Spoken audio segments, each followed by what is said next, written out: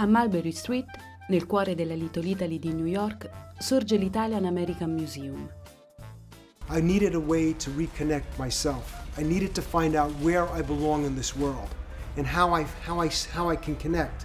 The museum helped me to do that. By understanding more of your background, you're more congruous as a human being. But everybody should do this, but especially Italians.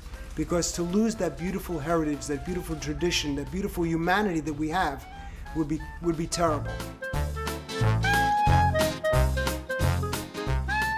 We need to have a museum. We need to have a place that we can call our own.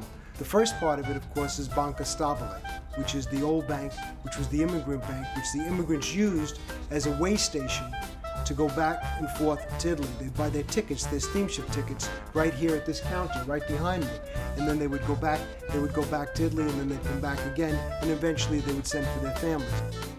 Parte del museo è dedicata agli italoamericani che si sono distinti nella lotta contro il crimine, come Gio Petrosino e il mitico sindaco di New York Fiorello La Guardia.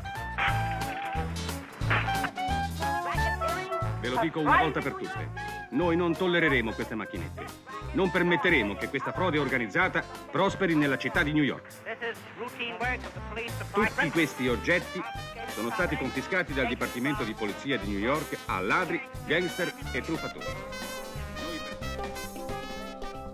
In realtà, solo un italo-americano su 10.000 aveva rapporti con la criminalità, ma gangster del calibro di Al Capone, Lucky Luciano e Frankie Yale hanno contribuito alla creazione dello stereotipo dell'italiano mafioso.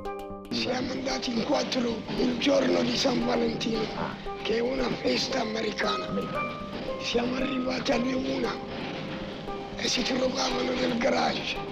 Siamo entrati con la mitra e l'abbiamo sterminati. Il professor Scelsa ha una precisa opinione al riguardo. Hollywood has always been very much excited about the criminal, about the person who is outside of society. And the American public likes to watch and learn about these types of people. Italians happen to be the most colorful type of people, and they've actually had organizations that came up at the same time the movie industry was becoming big in America in the 1930s and 40s. I mafiosi italiani colpiscono l'immaginazione e Hollywood li trasforma in veri e propri miti cinematografici.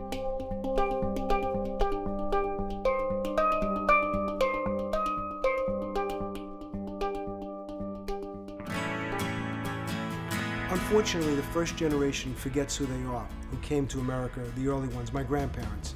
But the second generation works hard. The third generation, like myself, really wants to know more about their roots, and we feel Italian.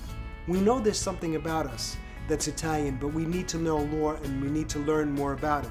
And a place like the Italian American Museum is a place where you can learn more about your roots and your heritage, and you can reconnect with your DNA. Because this is something that runs in our blood, in our veins, whether you're in France, Germany, Africa, no matter where you are, you're still Italian.